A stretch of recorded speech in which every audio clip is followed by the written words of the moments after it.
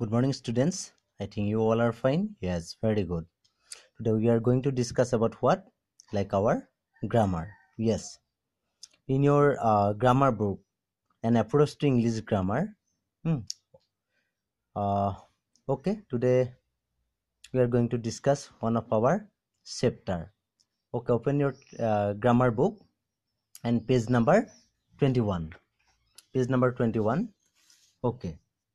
Chapter 2. Today we are going to discuss about what? Like phrases and clauses. আজি আমি কি কৰিম তেতিয়াহলে phrases আৰু clausesৰ বিষয়ে আমি কি কৰিবলৈ ওলাইছো ডিসকাস বা আলোচনা কৰিবলৈ ওলাইছো ওকে প্ৰথম কথা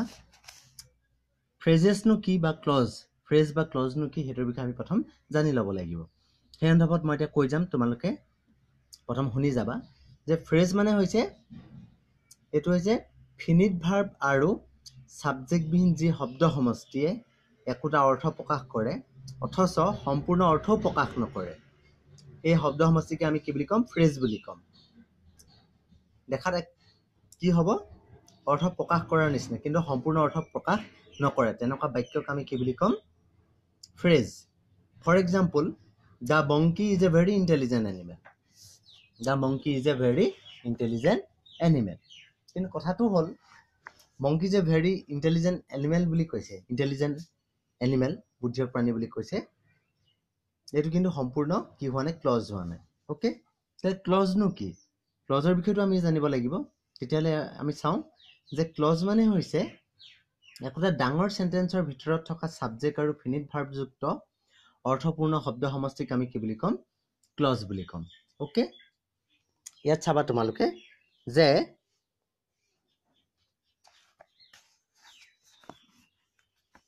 ক্লজ মানে হৈছে একটা ডাঙৰ সেন্টেন্সৰ ভিতৰত থকা সাবজেক্ট আৰু ফিনিট ভাৰ্ব যুক্ত অৰ্থপূৰ্ণ শব্দ সমষ্টিক আমি কি বুলি কম ক্লজ বুলি কম ফৰ এক্সাম্পল ক্লজ মানে ক্লজৰ এটা উদাহৰণ দেখি লবা the monkey is an animal which has great intelligence ইয়াত এটা এই যেটো বাক্য কি কৈছে সম্পূৰ্ণ অৰ্থ বান্দৰৰ বিষয়ে প্ৰকাশ কৰিছে মানে কি বুলি কৈছে বান্দৰ এটা কি হয় বান্দৰ এবিধ জন্তু আৰু যাৰ বা যিবিলাকৰ কি আছে গ্ৰেট ইন্টেলিজেন্স যথেষ্ট কি আছে বুদ্ধি আছে যথেষ্ট বুদ্ধি হয়নে নহয় বান্দৰ দেখিছানে দেখিছা ভেৰি গুড বান্দৰ অনিষ্ট কৰে নে নকৰে কৰে কিন্তু বান্দৰ কেতিয়া তোমালোকে নামাৰিবা দেই ওকে এতিয়া আমি পুনৰ কিতাপলৈ যাওঁ চেপ্টাৰ 2 লে তোমালোকে চাব পাৰা যে তাত উল্লেখ কৰিছে the elephant is a very intelligent animal এটা এটো phrase the elephant is an animal of great intelligence এটো এটা phrase the elephant is an animal which has great intelligence এই প্ৰত্যেকটা একটা বাক্য কৈছে এই দ্বিতীয় বাক্যটোৰ যেটো ডাট আখৰেৰে যেটো আমাক মেনশন কৰা আছে ন গ্ৰেট ইন্টেলিজেন্স ইয়াৰ কথা কৈছে যে এই তিনটা শব্দই সঠিকভাৱে ব্যৱহৃত হৈ এটা শব্দৰ সৃষ্টি কৰিছে শব্দ সমষ্টি সৃষ্টি কৰিছে অফ গ্ৰেট ইন্টেলিজেন্স কিন্তু ই সম্পূৰ্ণ অৰ্থ প্ৰকাশ কৰিব পৰা নাই অফ গ্ৰেট ইন্টেলিজেন্স আৰু এই ধৰণৰ সমষ্টিক আমি কি বুলি কম ফ্ৰেজ বুলি কম অফ গ্ৰেট ইন্টেলিজেন্স এই ফ্ৰেজটোত কোনো ফিনিট ভাৰ্ব নাই মানে ইজ বা হেজ এইবিলাক হৈছে ফিনিট ভাৰ্ব নাই আৰু সাবজেক্টটো নাই ইয়াত কোনো বিষয়ও নাই সেইকাৰণে কি বুলি কৈছে গতিকে সেন্টেন্সৰ ভিতৰত ফিনিট ভাৰ্ব আৰু সাবজেক্ট বিহীন যি শব্দ সমষ্টি ইতিমধ্যে আমি আলোচনা কৰিলো যে সেন্টেন্স বা বাক্যৰ ভিতৰত যদি ফিনিট ভাৰ্ব আৰু সাবজেক্ট বিহীন কোনো শব্দ সমষ্টি থাকে সম্পূৰ্ণ অৰ্থ প্ৰকাশও কৰিব নোৱাৰে একোটা অৰ্থ প্ৰকাশ কৰে কিন্তু শব্দ সম্পূৰ্ণ অৰ্থ প্ৰকাশও কৰিব নোৱাৰে তাক আমি কি বুলি কম ফ্ৰেজ বুলি কম আৰু তৃতীয় বাক্যটোত কি কৈছে যে the elephant is an animal which has great intelligence এই দুটা সাবজেক্ট আছে এলিফেন্ট আৰু which আৰু দুটা ফিনিট ভাৰ্বো আছে ইজ আৰু হেজ আৰু আমি ক'ব পাৰো যে এই সেন্টেন্সটোৰ ভিতৰত দুটা সেন্টেন্স আছে এই দুটা সেন্টেন্স হ'ল the elephant is an animal it has great intelligence দুটা সেন্টেন্স আছে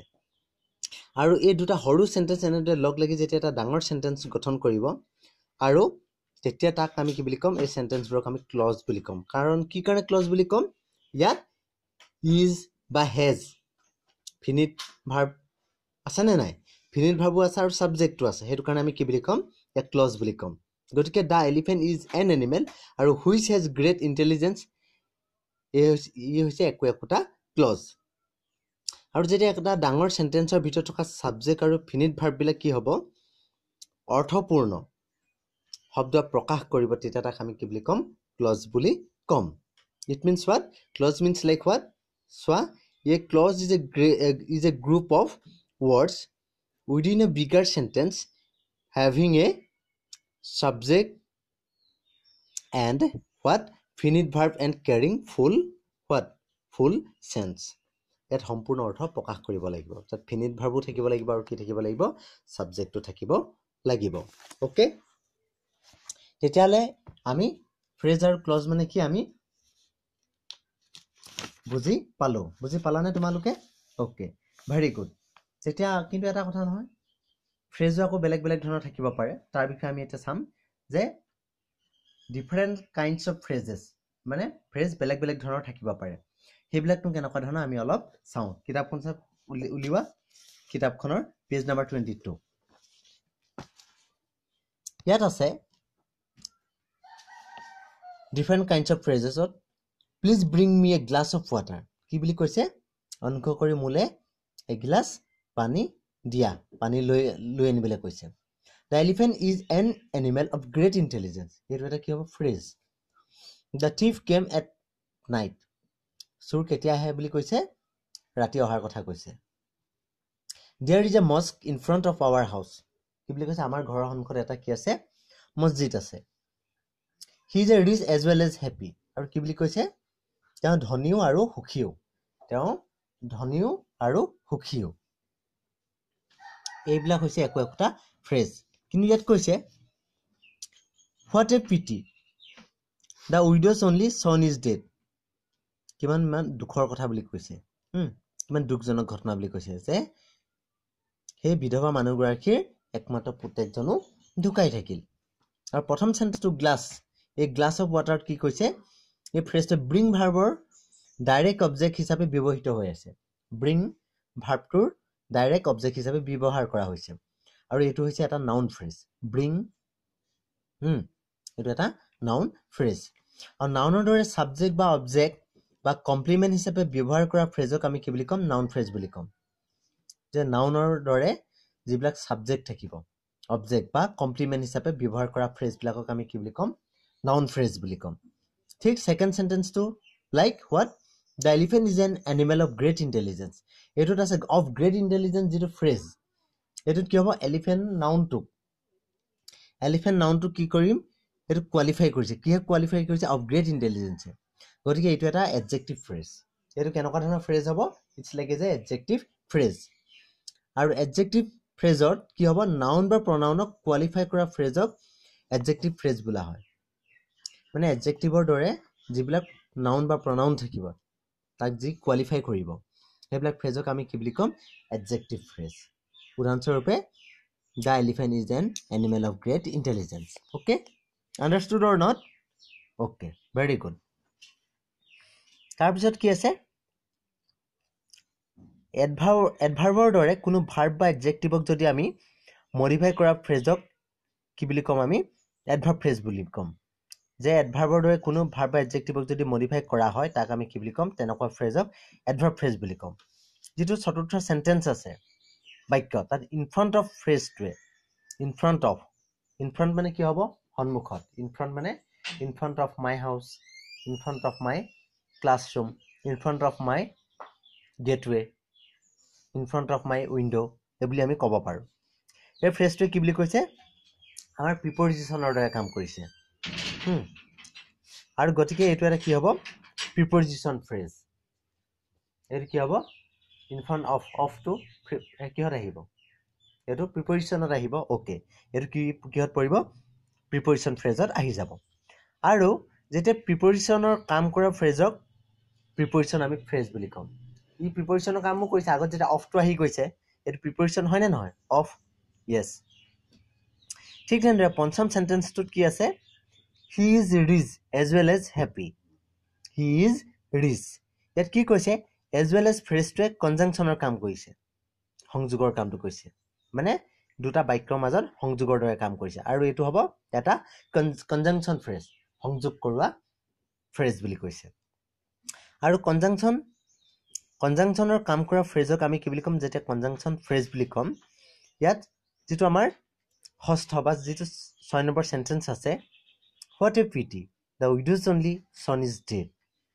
এই সেন্টেন্সত কৈছে what a pity ফ্ৰেজটোৱে ইন্টাৰজেকশনৰ কাম কৰিছে গতিকে এইটো এটা ইন্টাৰজেকশন ফ্ৰেজ যেতিয়া যিকোনো এটা সেন্টেন্সে ইন্টাৰজেকশনৰ কাম কৰিব তেতিয়া আমি তাত কি কৰিম ইন্টাৰজেকশন ফ্ৰেজত তাত আমাৰ কি হয় আমাৰ কাৰোবাৰ প্ৰতি দুখ লাগিছে বেয়া লাগিছে হেলো ইন্টাৰজেকশনত আহি যাব এটো কিহত আহি যাব হে ভাবখিনি যেতিয়া প্ৰকাশ কৰিছে what a pity the widow's only son is dead এত কি আহি যাব ইন্টাৰজেকশনৰ কাম কৰাৰ কাৰণে এটো ফ্ৰেজক আমি কি বুলি কম ইন্টাৰজেকশন ফ্ৰেজ বুলি কম ওকে আজিলে আমি ইমানে আলোচনা কৰো কাৰণ গ্ৰামাৰটো ইমান ইজি নহয় সহজ নহয় তোমালোকে সদায় গ্ৰামাৰ পঢ়িব লাগিব আৰু এখিনি প্ৰেক্টিসও কৰিব লাগিব আৰু হেতু কাৰণে মই তোমালোকক আজি তোমালোক বুলিয়ে নহয় আমি সকলোৱে মিলি আজি এটো আমি আলোচনা কৰিলো কিহৰ ওপৰত ফ্ৰেজ আৰু ক্লজৰ ওপৰত